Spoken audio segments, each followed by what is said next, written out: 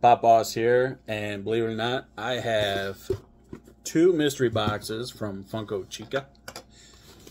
This is a no common box. The big hit would be the glow-in-the-dark Obi-Wan from the convention. I also did get a soda of Boba Fett. I'm still looking for the chase for this one, where he's all white in his prototype. So, still having no luck with chases. See, told you, no luck at all. One of 12,500. But still very cool. Showed them off in one of our other ones. The search continues. But anyways, Funko Chicka. Still a little underground.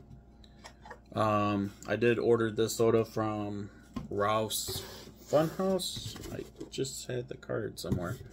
That used to be Spastic, but they changed names, so still the same company, different names. Check them out.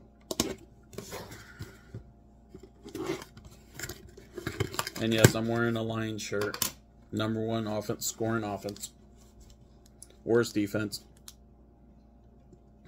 Let me know who you guys are rooting for in the comments below. Show this to you guys first. I cannot see it. Let's see what we got.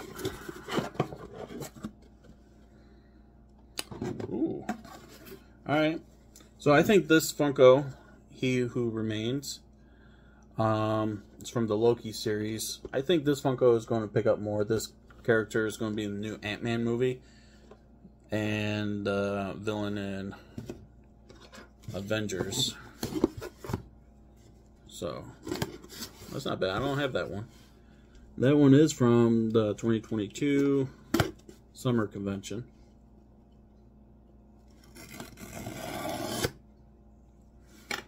Ain't too bad. I don't think it has too much value right now. But it's not a bad pop. And like I said, that character is just going to be more and more, and that's the first one. Let's see what we got here.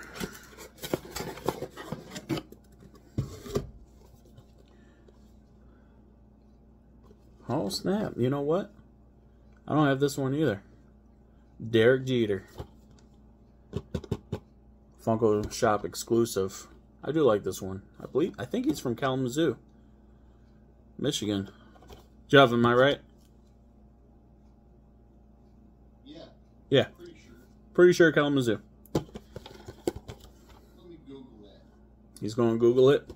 Well, you guys can also Google that as well, because that's all I got.